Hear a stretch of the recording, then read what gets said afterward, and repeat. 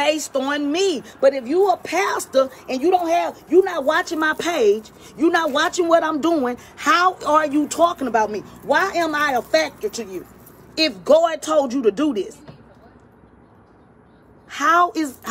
make it make sense, please. She all on there this morning talking about somebody 50 years old, they broke, they ain't got no money, they ain't got no job, all they got is a closet full of tennis shoes. Come on now, y'all. I just moved in this apartment. I just posted the picture with nothing but ones.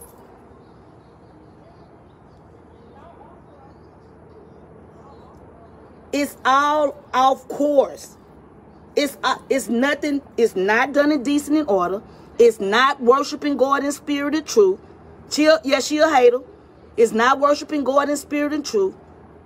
You robbing these people because you say God gave you the prophetic number 7 for people to show $7. You came at me about me not sowing enough into your ministry. 3 years ago, it was sold 7. Now here it is. 3 years later, it's sold 37. You done put a 3 in front of the 7 that God told you to ask for people. What? Make it make sense to me. God is not telling you nothing. You're doing what you want to do because your head got big and you seen how the money was running in when you told people to sow $7. You seen how much money you accumulated. And now here it is. The last 2 years we done been in a whole pandemic. And here it is, you done raise the money up. Because the money is not going for nothing that has to do with that building, which is not a church. Because church starts right here. And Jamila's heart is not right. So she can't be a pastor. How are you going to be an ordained pastor? You don't have a covering. That's why all of that stuff that she does, she can do it because she don't have nobody to warn her. She don't have nobody to correct her or comfort her. She's all over the place. Because she has worldly grief. She is not in tune with God.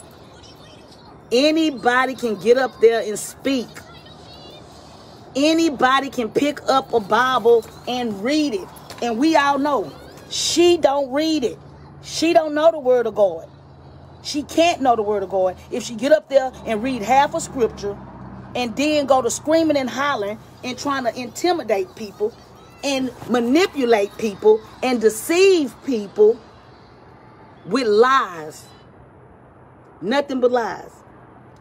I'm here right now on this live knowing that God is not pleased. God is not pleased.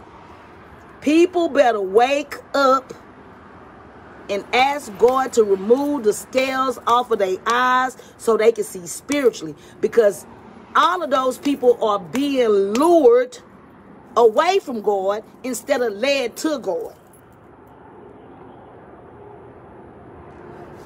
She can't be in tune with God. Because if she was in tune with God, God would have been correct her. He would have been correct her because she's all out of whack. She's all off course. She's all off course, and that's because she's living worldly. She's speaking worldly because she's not preaching. She's not.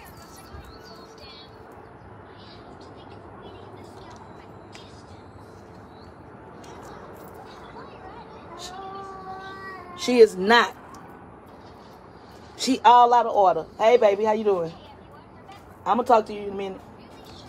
But, I just, you know, we got to, y'all, let me tell y'all something.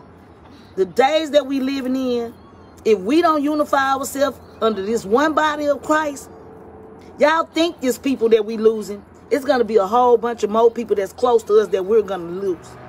That's why I pray that people get right with God. Quit playing with God. Quit playing with God. This is not the time. This is not the time. This is not the place. We are in a whole pandemic with a virus that's going around that's killing people daily. And people want to play church. People want to manipulate people out of their money that they don't even have.